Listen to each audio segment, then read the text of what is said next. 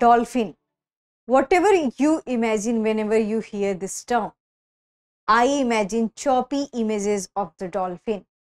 And this makes a very curious case to study that what are the numbers of dolphins in India. Hello and welcome to the InNews series of Drishti IAS. I am Ritu and today's session is about what are the estimates of the dolphin, and this is the first estimate about the Gangetic dolphin. So moving towards the points of discussion part.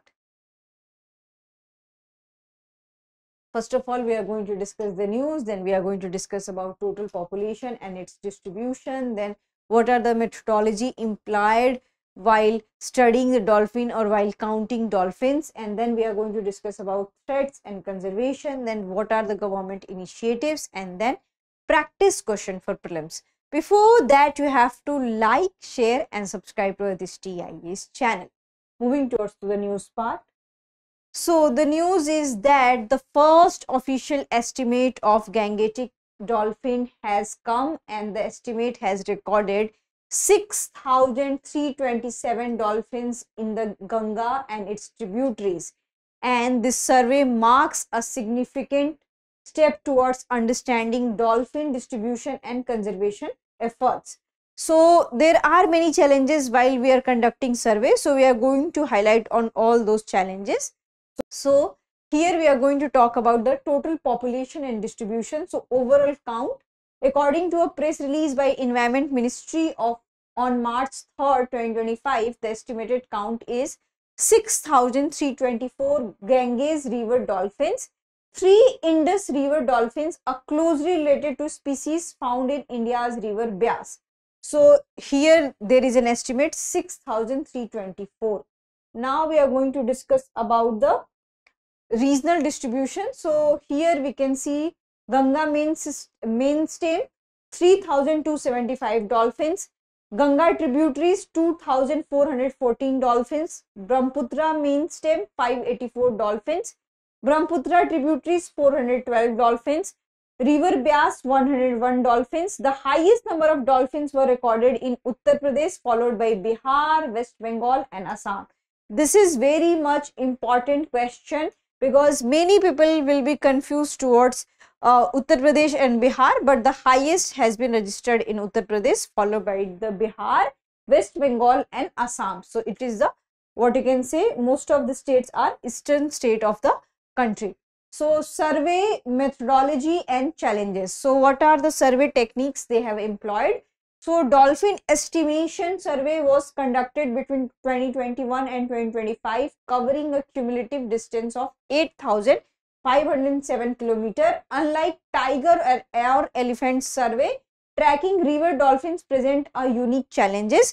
So here what are the challenges? Because we have a different technology to study and to survey the tiger and elephants and other animals also, but for dolphins, because they are the water what you can say organism, living organism, so it is very important and it is very difficult to trace their whereabouts.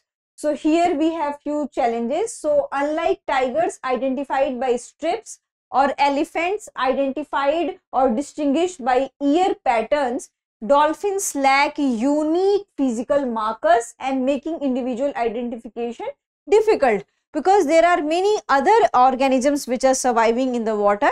So the dolphin lacks physical marker. Might be it has physical marker, but till now we had not discovered it. So it lacks physical markers, so that's why it is very difficult for them that which organism is called as dolphin and how to categorize them. It's very difficult.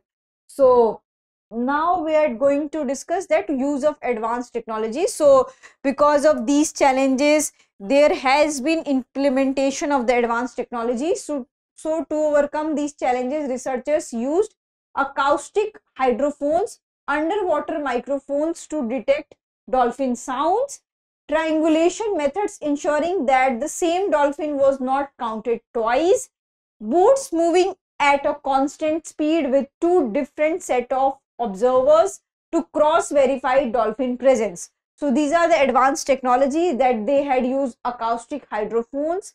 They had also used triangulation methods ensuring that same dolphin was not counted twice, and also boats moving at a constant speed.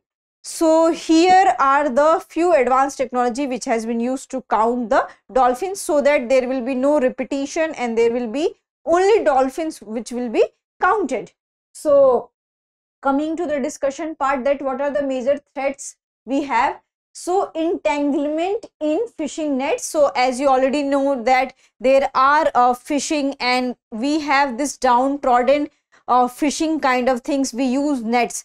So net is a biggest problem for dolphins, and that creates hurdle in the smooth survival of the dolphins. So this is one of the threats.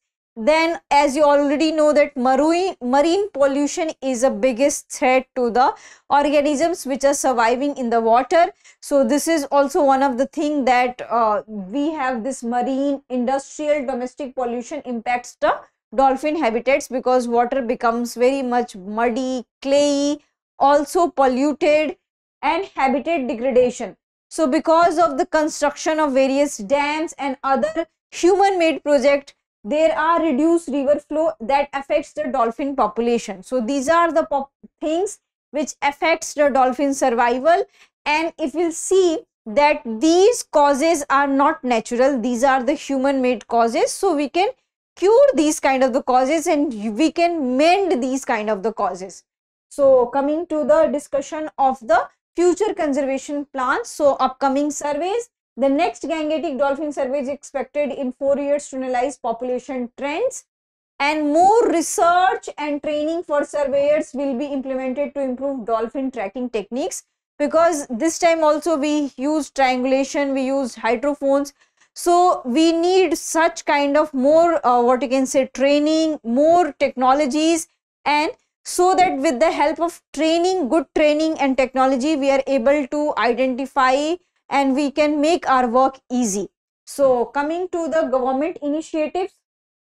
So here official dolphin report was released by Prime Minister Narendra Modi during a national board for wildlife meeting in Gujarat, and PM Modi emphasized on the role of local communities while conservation of the dolphins. Especially a few states had also run their plans. In Bihar there was a dolphin research centers. So they are making things so that we can protect dolphins, and dolphin centers have become a tourist destination. So we need to promote such kind of things, and we need to make aware people about that we have to conserve such kind of organisms. And he suggested that school children be encouraged to visit dolphin habitats to raise awareness about the conservation.